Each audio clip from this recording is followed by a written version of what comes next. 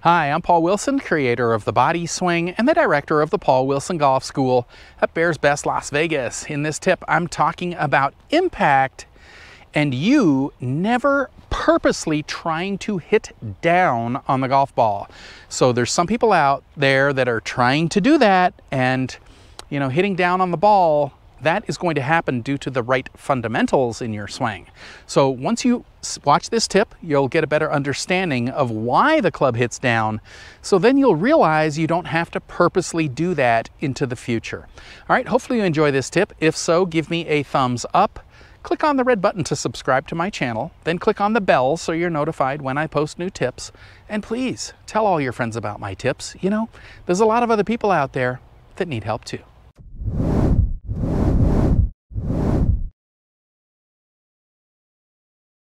So one of the big things I see people do when they come out to the range here is they keep trying to hit down on the golf ball. They see that pros do that. Their friends are telling them to do that. So what do? They come out to the range and they try to hit down. I am here to tell you to never, ever purposely hit down on the ball. So if you try to do that, you are activating your arms. So you're up here, you're going to think hit down. You might lower too much. You will lock up your wrists. You will contract your lead arm. You might jam it into the ground. You might hit it with the face open. All sorts of things because you are trying to hit down on that golf ball purposely. So when pros hit the golf ball, we hit down on the ball. But we hit down on the ball due to having the right fundamentals in our golf swing. We're not trying to physically hit down on it. All right, so what you want to do is understand, why does the club hit down on a golf ball? And why that's so important? Well, it's important because if the club's hitting down, you are de-lofting your golf club. That's going to get that nice compression on the golf ball. It's going to get you to hit those nice pro, solid, pure shots, pure irons. Okay, so we do want to hit down, but we're doing it because we're doing the right fundamentals, not because we're trying to hit down. So here's how to think of this. Let's say I have my feet together. Okay, if I have my feet together, I have one axis in my golf swing. If my arms are stretched out and the club is at ground level and I go to hit this ball right here, I'll make a circle and I will not take a divot with that golf club. That's because I have one axis. I've predetermined the golf club is at ground level. See, it doesn't enter the ground right here. Okay, doesn't go into the ground with my feet together. But when we hit a golf ball, we don't hit the ball with our feet together. We hit the ball with our feet spread apart. As soon as I do that, I have two axes in my golf swing. I have an axis over here, head, body, back leg. I'm going to hit the ball. Then I have an axis over here, head, body, forward leg. All right? This is why I don't like swings that go like this, kind of sideways, sideways. Okay, we're building an axis over here. We're going to stay back here as we hit the ball, and then we build an axis over here. It is this fact that our feet are spread apart that gives us the two axes in our swing, which causes our body to tilt when we hit the ball. As soon as we tilt like that, and we're moving between two axes, our golf swing becomes an oval. You may have seen pictures or videos where they trace the outside of a golf club. And every single time it makes an oval, it never makes a perfect circle. So if you have an oval like this, and you tilt, this side of the oval will be descending. So that's why the club hits down. We're not making a perfect circle. So if I'm here and I tilt, my golf club is descending because it's going in that side of the oval. Okay, and the oval is relative to your spine tilt. If you tilt your spine, the oval matches here on both sides because it's tilted. All right, so that is why we get the descending blow.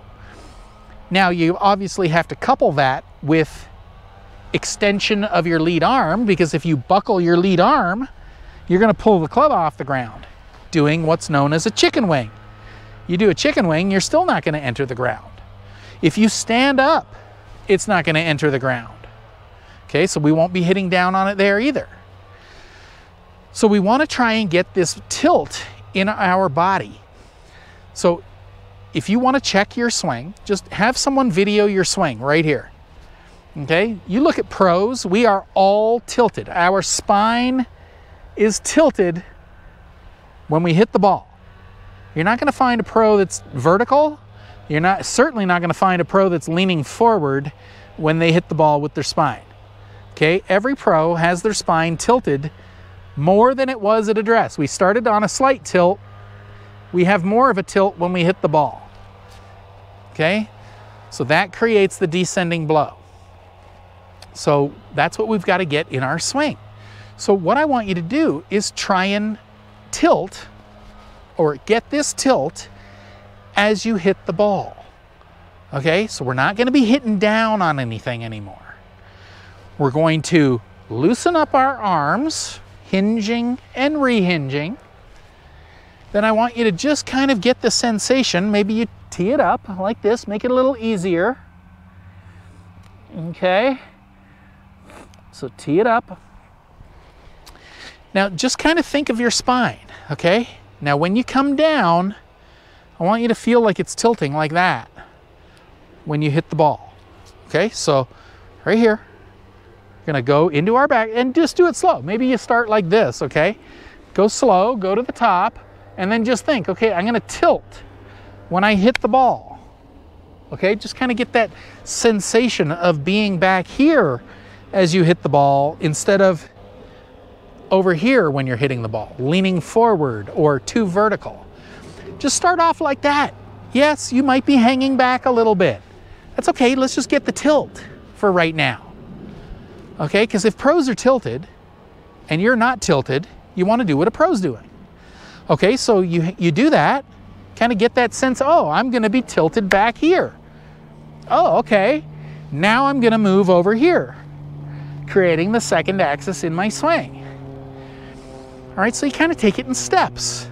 This is what I call manually tilting as you hit the ball. See, pros are getting the tilt because we're firing the lower body. If I fire my body, my upper body goes back, which creates the tilt.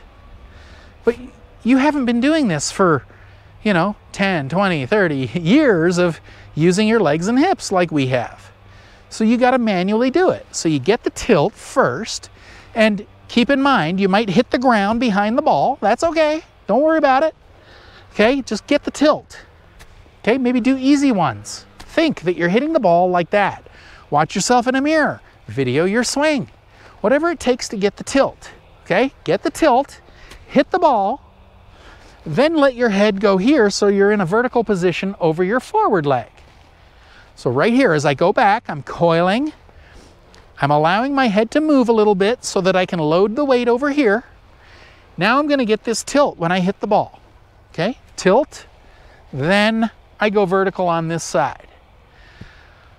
Okay, a little tricky, a little bit more advanced, but you got to kind of do some of the things pros are doing if you want to take your swing to another level. If you're just up here thinking, I'm going to hit down on it, you've probably been doing that for a while now, right?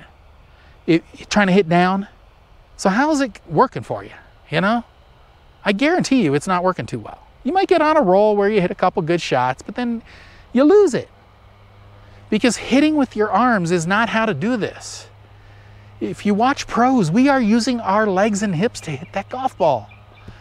Okay, our arms are just following. Wrists are loose, which creates a hinge and a rehinge. We're going to get the speed because our wrists are loose.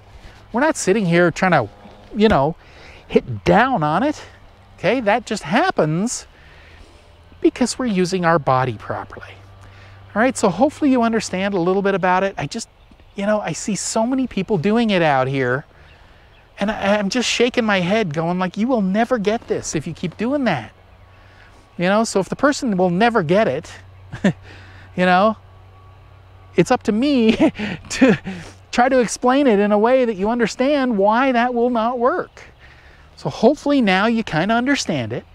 Stop trying to hit down. I'm telling you, you start moving your body properly, turn your arms off, you'll make perfect content, you'll get the descending blow, you get the nice compressed sound, and you hit the ball so much longer than you could have ever imagined. And it feels effortless, feels like nothing. It would never hurt your body. You know, you'd be playing golf pain-free. All right, so hopefully you start working on staying behind the ball and stop hitting down on it. I truly hope you've enjoyed this tip. You know, I've been teaching a powerful, effortless, pain-free golf swing now since 1991. If you'd like to learn this type of swing, then head on over to bodyswing.com/free samples, click the link up here or in the description below, and I'll send you some free samples of my Body Swing book and video series that take you step by step through how to build a powerful, effortless, pain-free golf swing. So once again, head on over to bodyswing.com/free samples, click the link up here or in the description below, and I'll send you the free samples right away.